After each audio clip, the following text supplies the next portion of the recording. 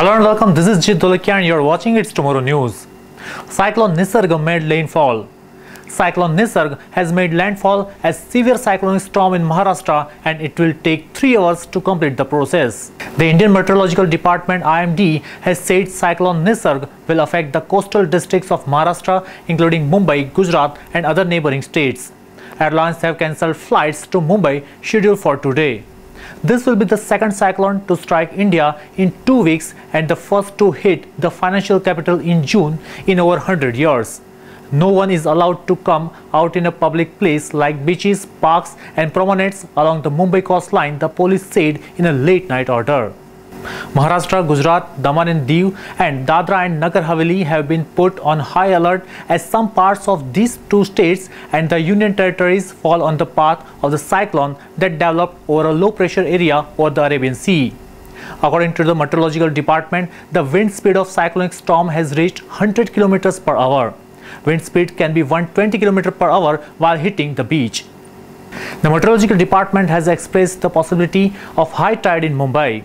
According to the information received from the department, a high tide has been warned in Mumbai.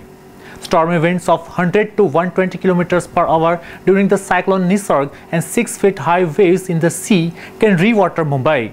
20 teams of NDRF have been deployed in deal with the cyclone. It has 8 teams in Mumbai, 5 teams in Raigad, 2 teams in Palghar, 2 teams in police station, 2 teams in Ratnagiri and 1 team in Sindhudurg. In 2 weeks, the country is facing another storm. Amphan had caused havoc in West Bengal and Odisha earlier. It is expected to hit the coast in Alibag by this afternoon. Considerable arrangements have been made in Mumbai to deal with the storm to prevent the loss of life and property. NDRF, Fire Brigade and Army have been kept on alert.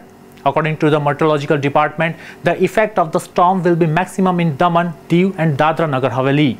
There is an alert of heavy rain in many areas of northern Maharashtra, including Mumbai and Konkan. Also, there is a possibility of storm effect in many areas in southern Gujarat. Valsad and Navsari district administration have started evacuating nearly 20,000 people from 47 villages located in the coastal areas of the state amid preparations to deal with cyclonic storm in Gujarat. The Meteorological Department indicated on Tuesday that the cyclonic storm may not hit the Gujarat coast. However, its effect may come in the form of strong winds and heavy rains in coastal areas. The Western Naval Command has alerted all its teams to deal with the situation caused by a cyclone nature. A Defense Department official said that the Navy has kept a team of 5 floods and 3 divers ready in Mumbai. That's all for now. For more news updates, stay tuned with us. It's Tomorrow News, Jit Dolakia. For more weather updates like this, do like, share and subscribe to our channel.